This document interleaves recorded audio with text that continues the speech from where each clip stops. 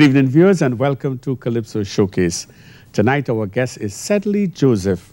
He goes by the sobriquet, the Penguin. Is it the mighty Penguin or just the Penguin? Just Penguin. Just Penguin. And he's a teacher, calypsonian, and we want to welcome you, Sedley, to tonight's program. Oh, it's a pleasure to be here, and good night from Trinidad and Tobago. The name Penguin, how did it come about? What's the story behind the calypso name Penguin? Penguin was named not because of Batman's penguin, not because of the penguin in the North or the South Pole, but the name came because of my affinity with literature.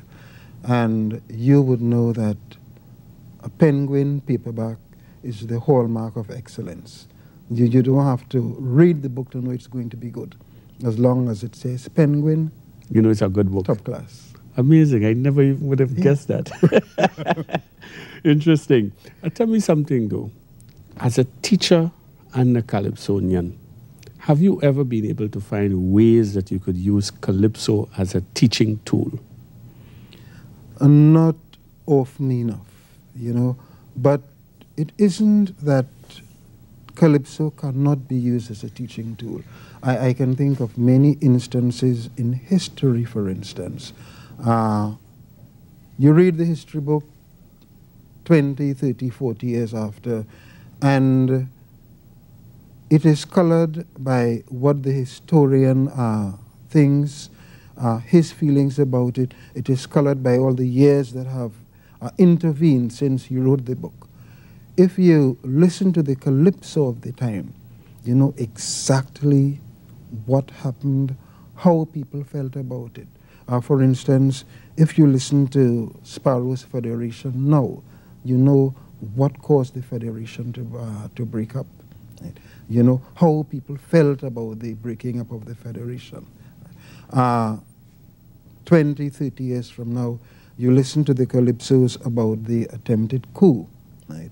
And again, you get an accurate, a very accurate insight as to what happened, how people felt about it. You know, our calypso is also very, very good for the teaching of values in school. Right? There are a number of calypsos which give very positive messages. Right? Right now, there are a number of calypsos on the drug menace, for instance, right, that teachers can use in schools to bring forcibly to the minds of the children the dangers of drugs. Right? We have calypsos on AIDS and a whole number of other very, very positive things, you know, that can be used, that can be, calypso can be used for as a teaching medium. What school do you teach at? Moncton Junior Secondary. In your interplay with children, do you find that there is a resistance toward towards the art form of calypso? And what, well, if there is, what do you think can be done to improve that?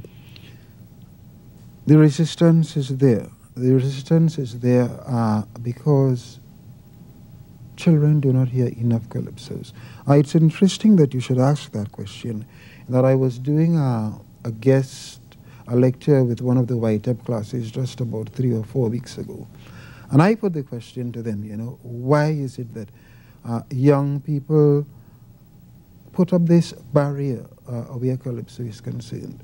And they told me the problem with calypso is that calypso is seasonal music. It's for one time of the year, right? So they like calypso at that time, right? But the other kind of music, they get all the time. So they know that is music that is supposed to like all the time. So they like it all the time. And they like ISO for Carnival.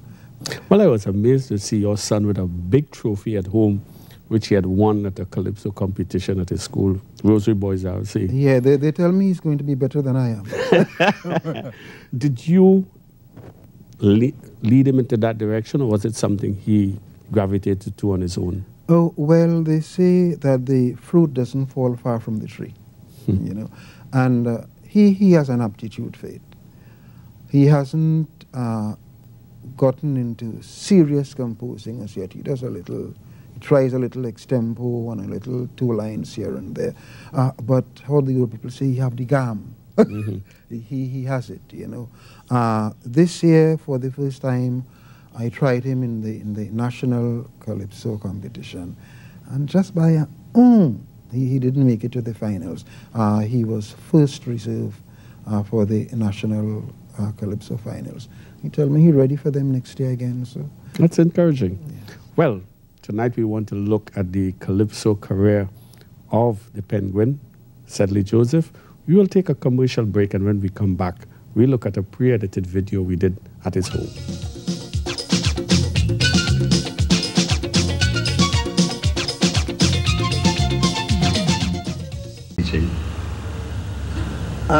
Calypso came first, yeah.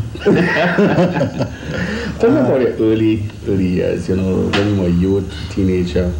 What interplay did you have with calypso?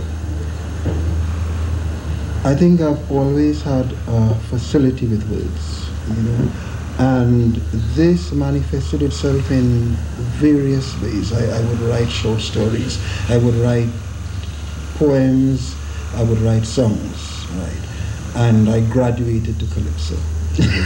Because I honestly believe that calypso is the highest form of expression in the short genre. Right? I'm speaking in terms of like short story and poetry and so on. I think calypso is at the pinnacle because you need to do so many things with a calypso. You don't just have to tell a story, you have to evoke emotions, you've got to give a mental picture, you've got to do so many things, and you need to have a melody. Well, this is the next point I was coming to. When did your poetry start to, let us say, gel with a melody to get that bridge that was needed to get into calypso? I remember the first calypso I wrote. It was something to do with the elections of 1956. I started very, very early.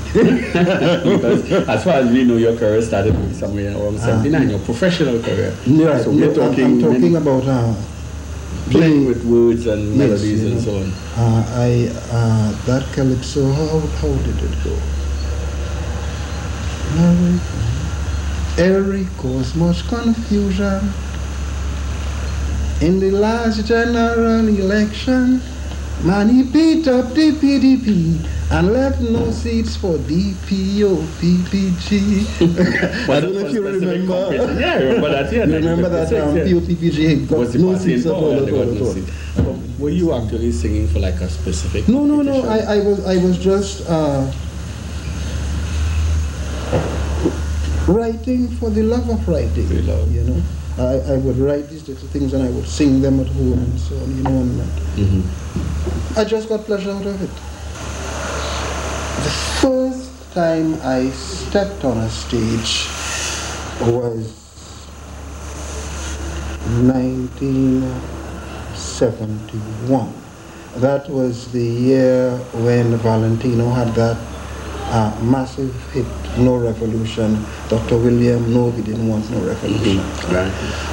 I did a stint at Kitchener. I think that wasn't a big hit, there was no grand thing, but it was good enough to see me through the calypso season. What was the tune that you sang? I sang something called Sugar. Trinidad is famous for its calypso. People also know us for we sweet limbo, but what make we superior? And you don't hear about it at all. We have so much sugar, we could make you ball. Now if a woman could cook like spice, sugar in she hand, and if your peas and corn grow up nice, sugar in the land. If a fella like sweet food, sugar in taste, and if a woman could move good, sugar in she waist. You know, as you started singing, the memory of it came back, you know. It's amazing, but I didn't even associate you with being the calypsonian that I know today, the Penguin. Yes, but you singing under the sobriquet Penguin at that time? Yes, I was, you know. And what happened after that? After that first year with Kitchener, I stayed away for a very, very, very long time. And each time the boys saw me, they would tell me, what is that man, Penquin? Come back and do thing. You could make, you know, we need young people in Kai, so come and sing. I remember Valentino and Superior particularly kept telling me, come back, come back, come back. And I did go back in 1975. I went back in 1975 and I made my first semi-final in 1975. Is that right? I did something called Wishbone, and the other tune was Seasons. Get me a wishbone, even from a fish. Bring me a wishbone, let me make a wish. Because I notice something each time election coming, that we poor people who does always scrunt could get anything we want. So I wish election come every month. Then we could get interview with Prime Minister, from TV announcer like you down to taxi driver. And though he deaf whole 4 years, talk up and afraid, is election time, he put on his hearing aid. Of course, those were the days of the old doctor, you know? Yes. And I did that, and it went on very, very beautifully for the season. I did that, and I did Seasons. Well, all my friends, them want me leave this country to come and join them in America. They say in case the USA don't suit me, jump in a Greyhound to Canada, but not me do. The seasons too few for stupid seasons, and they done. While in Trinidad, we have seasons like we mad. One season coming before one gone. And where we have is Calypso season, Mosquito season, Shango season, even Pomsite have a season. And in kitchen, night and morning, time and strife, always season in. You always had this ability to use a word and play on its double meaning. Yeah, I enjoy it. I really, really enjoy it, right? Do you think that your teaching side of you helped you with the lyrical content of your calypsos? I can't say so, right? Because there are so many teachers who do not have the ability to write calypso, right? So I think it is more my gift, right? The thing that, because I believe that everybody, nature blesses every individual with a particular gift, right? And it so happens that my gift is this ability to put words and melodies together. And play with the double meanings sometimes of words. Yes. Well, let's talk about 1979, because to many people, that was the year that the Calypsonian Penguin made some sort of impact on them. And I distinctly remember 79 semi-finals with you with a fat cap on, singing Telco Poops. And Telco Poops was big. It wasn't massive big, but it was big enough to put me on the Calypso map. For the benefit of those who may have forgotten, I'd like you to give me a verse and chorus of Telco Poops. Get your hammers and your pliers, rip down every phone you see. Sunday morning, we'll go marching with phones waving while we sing. Telco poops, telco poops, telco all you ever are poops. And we march today cause we want to say telco poops, telco poops away.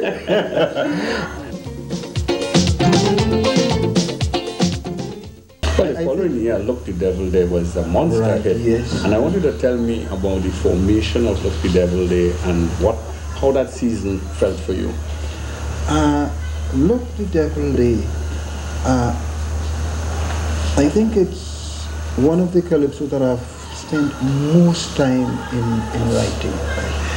In that I wanted everything to be so perfect for it. Mm-hmm.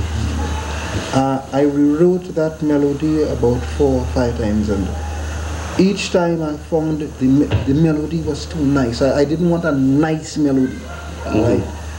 I wanted a rough melody.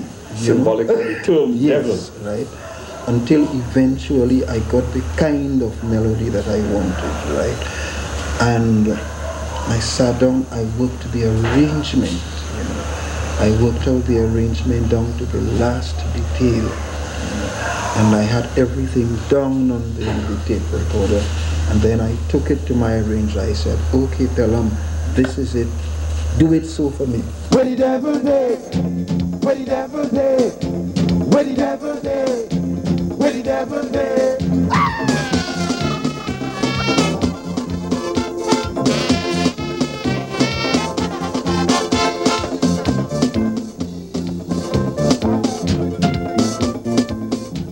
So you pray Satan, that mysterious man, and you keep saying, in hell he living. It's time you know you're thinking wrong. Devil for soul all over town. You pray the devil, you pray the bad. Well, look the devil right in your yard, and he grinning while you say grace, shaking off the scaly people's face. When the devil day, when the devil day, look the devil day. 2 years later, you were able to actually bring home the bacon with the Deputy Essential, a tune that is very close to everyone's heart.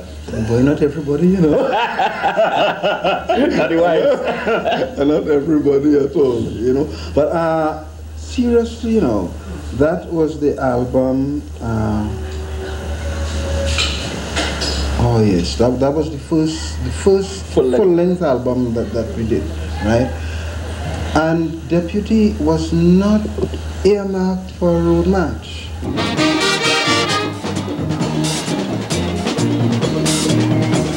Sheriff have their deputy, President does have one too, some in each big company. So we're wrong with me and you. We have to hustle, we have to struggle, so every man and woman deserve a helping hand. A deputy essential to keep you living vital. If boredom is a threat, or you start to regret, a deputy is what you must get. No sweat.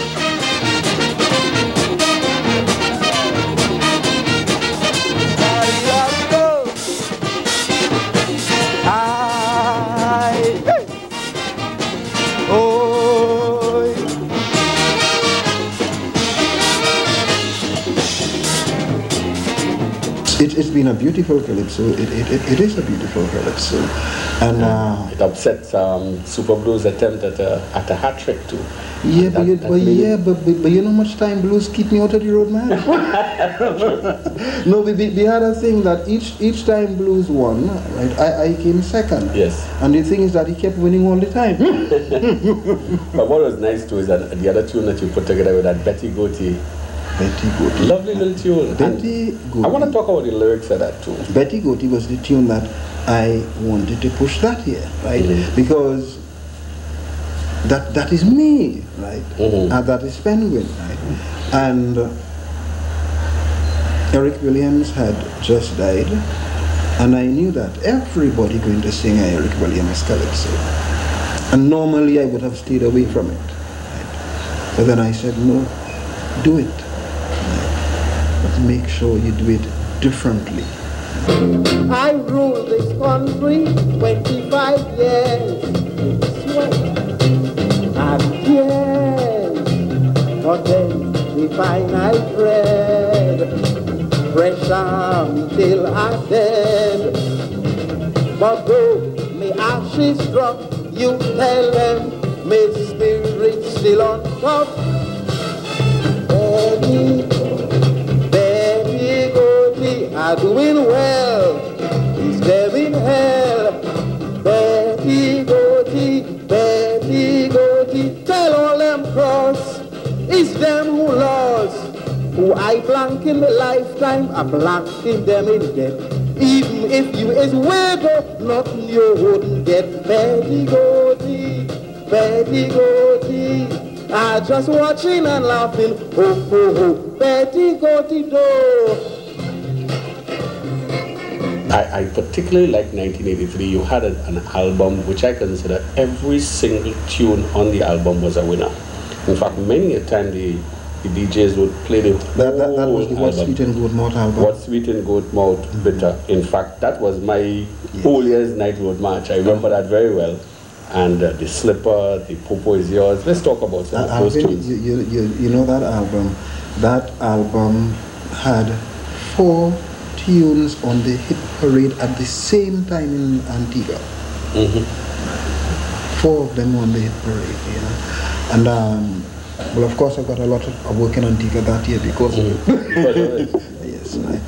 But that was. Let's talk about each tune and the significance of each tune. What's Sweet in Goat Mouth? What's Sweet in Goat Mouth? I made this as a result of the conspicuous spending which was taking place during the oil boom years.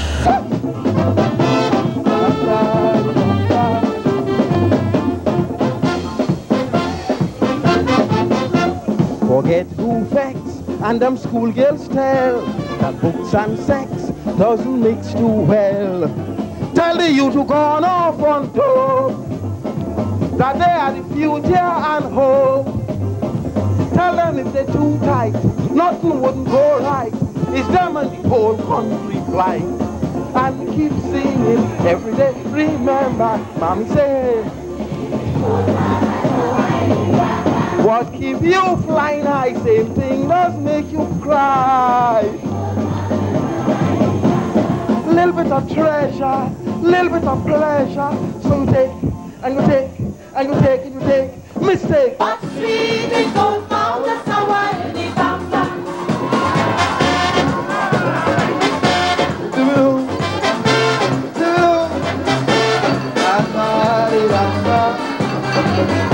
Again.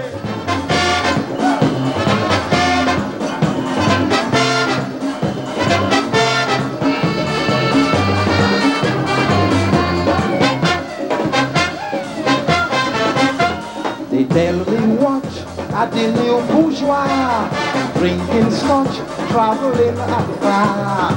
Video and stereo like peas, air conditioned car, they freight breeze. But not a plantation, so next generation could truly say, this is my land. It is so relevant, right, even today, right, that maybe now people are able to realize exactly what I was talking about so many years ago. The other tune, the Slipper, did not look like a typical competition type tune. And then all of a sudden it sort of crept in on us. Let's talk about the Slipper. Different type of calypso, different mode, different structure. It happened home. We were chatting, right?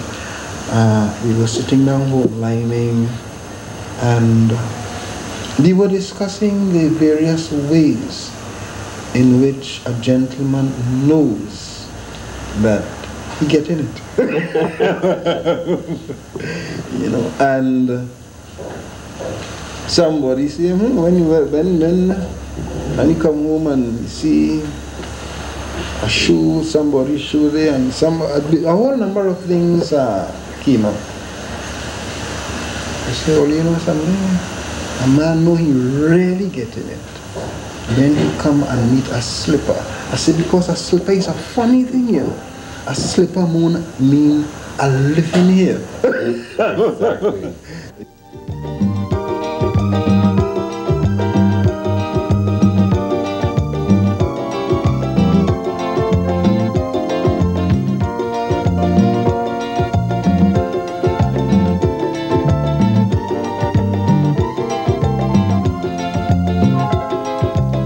Mr. Selwyn, sick of Brooklyn, decided he will surprise his wife.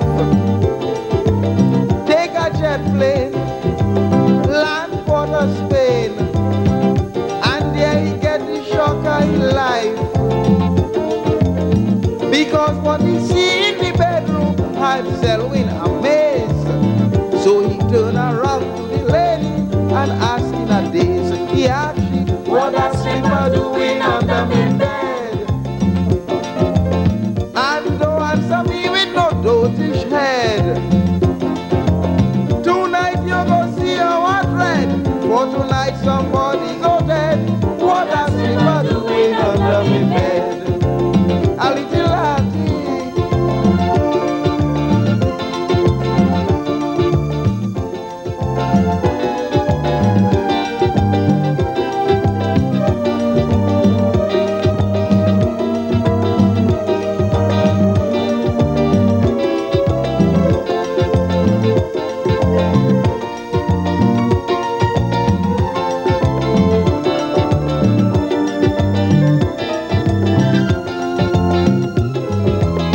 Mama Gain, she start crying.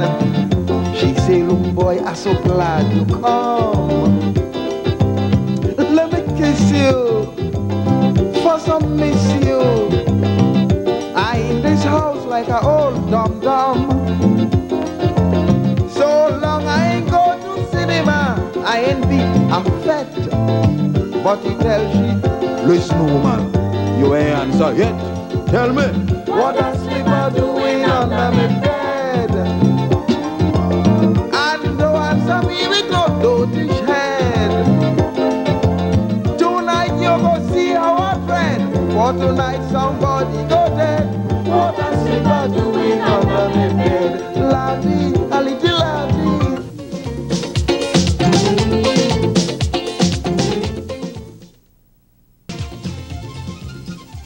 Popo is yours. In fact, that's caught on about media. Yes, but I don't find they do it enough. And I don't think many people know the calypso, you know. Mm-hmm. I don't believe so. It was one of the tunes that I always put on my repertoire for about 2 or 3 years. Because you did some live performances, and I always remember you singing it. Because I liked it, right? I liked the bass line in that. The bass line was...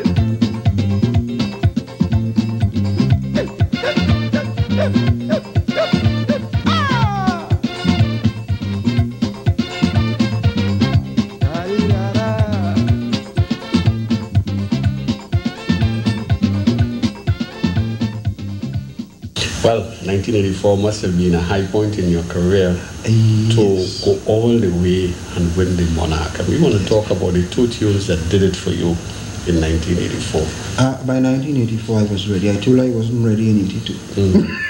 You were ready in 84? But I was ready in 84. And I took my time. I took my time with Believing in Jail. The Calypso came like most Calypsos out of a personal experience. I had been looking, I went looking for a gentleman. All I got was some vague address in Barataria. And I had worked in Barataria for a number of years. Barataria, as far as I knew, was a very, very friendly place. And I went looking for this gentleman somewhere between 8th and 10th Avenue and between 8th and 11th Street, some in that general vicinity. And it was a culture shock. It was morning. It was about 9:30 in the morning, and people were not willing to come out of their doors to speak. Right? People would just open their jalousies and tell you, well, no, we don't know anybody, so, you know. And I remember even in a big open yard, the lady stayed quite up in the back of the yard, right, and spoke to me. I wasn't rude, she spoke to me from there. To say, but wait a minute, people are very, very scared. You know? And of course, you look for the reason for people being so scared, and you realize that it was because there was so much. There were so many robberies going on.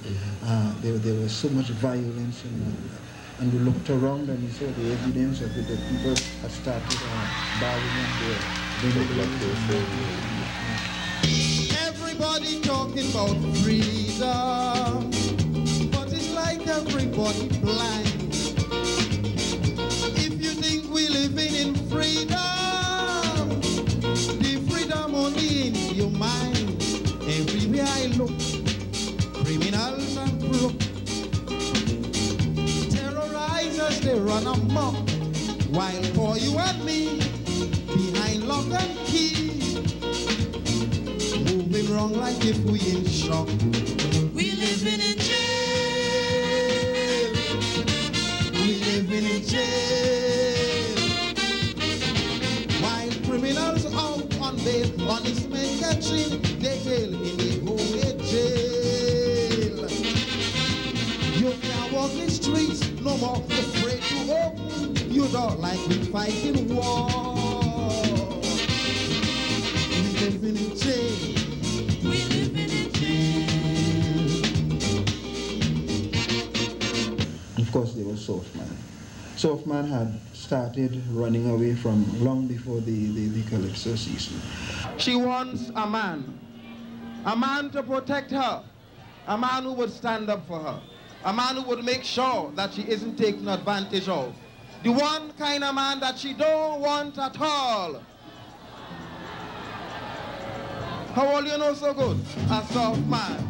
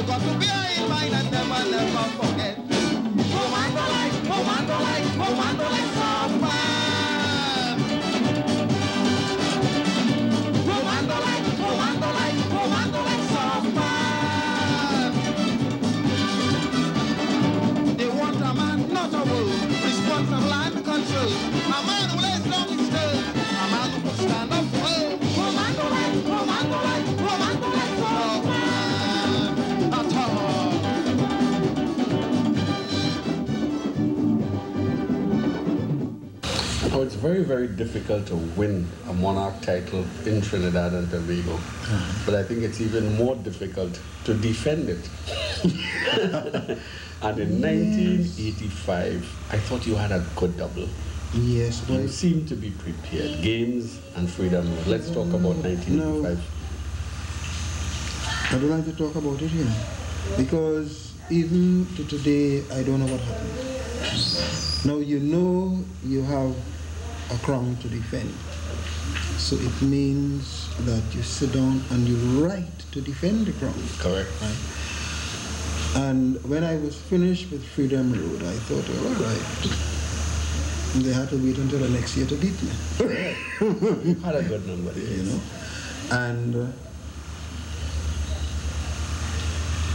I got the choreography, I got the, what you call it, presentation. Down pat, yeah. Everything down pat. And we got on stage and everything went dead. No monitors were working? Nothing. Freedom road.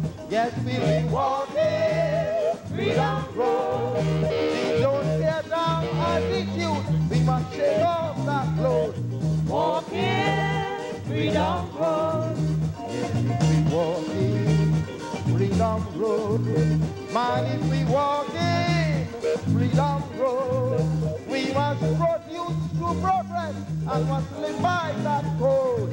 Walking freedom road. Play it.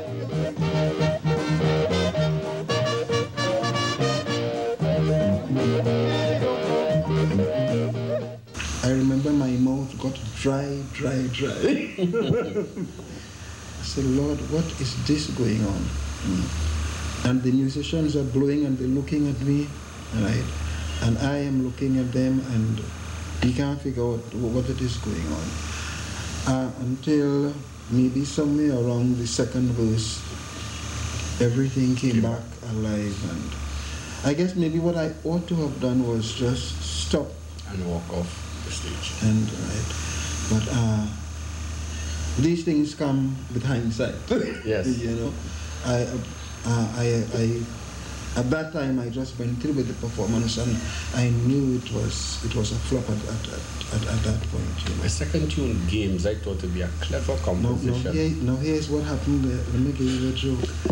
Now a few months after, we were rehearsing for some competition, and one of my colleagues say, you know, I can't understand this thing. How a man could almost bust in first tune, right, and still run fourth in a competition. Well, I didn't seem to understand that was two really powerful calypsos. Games by itself. Yes. Understand that? But Games by itself was good enough to come forth. It's a stadium we're living in, only games. It's a stadium and they play all the games. Doctor, politician, pretty woman, all of them the little games just play. Banker and preacher man, also in the room.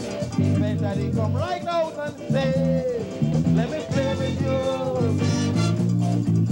I want to play with you. Let me play with your money. Let me play with your head. Let me play with your body. Let me play rock your bed. Let me play with you. I want to play with you. I'm feeling to play. I'm feeling to play.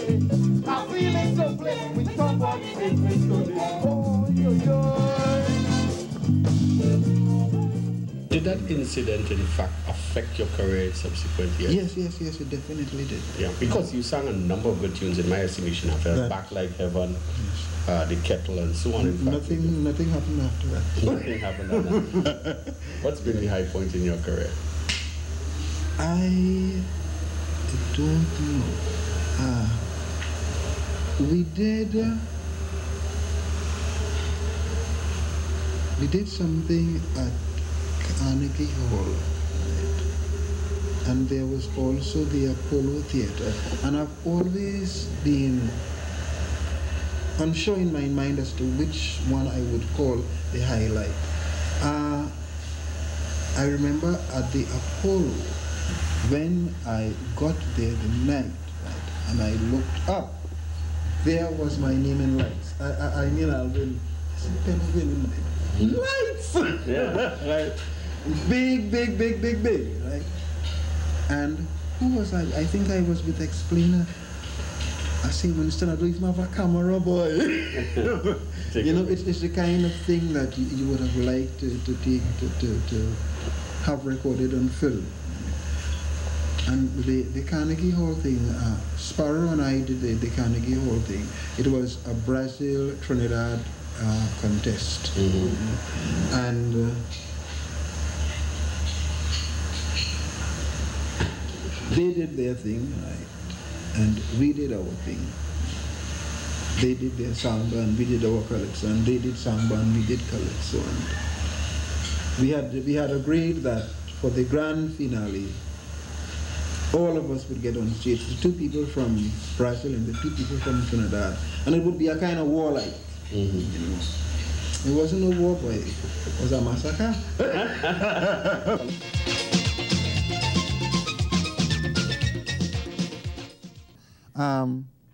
I used to be a gourmet. Every fancy food I eat, from Boston to the Quasi, every restaurant I beat. Yes, I ate well, I am proud to tell, was a different menu every day. But I done roam and I eat in home, so I qualified to stand here and say, home food rich, home food sweet, better try and get some quick.